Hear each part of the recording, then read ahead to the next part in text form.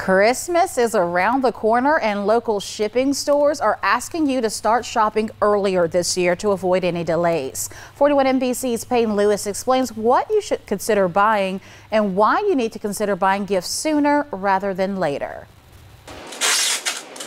Although we're 11 weeks away from Christmas, local shipping outlets like the UPS store on Northside Drive in Macon are encouraging you to buy and ship your gifts early.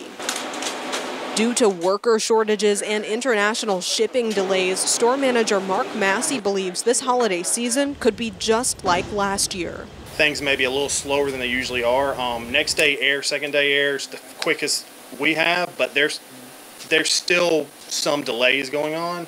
So that's another reason why I recommend people to try to not wait till a week or two before Christmas. Kelvin Collins with the local Better Business Bureau says by shopping now, you may save a little bit of money. We're a little spoiled when it comes to next day shipping, 2-day shipping, things like that. And if we get into where we're going to have to pay for extra shipping, they're going to have to charge what it costs them. And according to the BBB, big box retailers like Amazon and Target will start their Black Friday deals this month. I think you will see a lot of retailers trying to get people interested prior to Black Friday.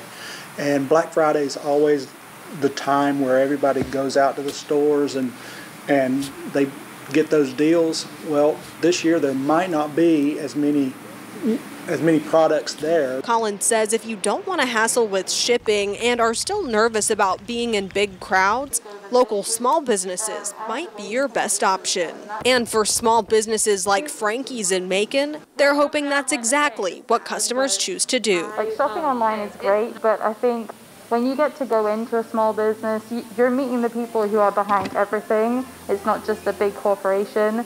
So obviously we would love it if people would come downtown and see us. Last year was tough for small businesses, but they're hoping this holiday season will spread some cheer. In Macon, Peyton Lewis, 41 NBC News. The BBB also warns of early holiday scams. They say keep an eye out for them during your early Christmas shopping.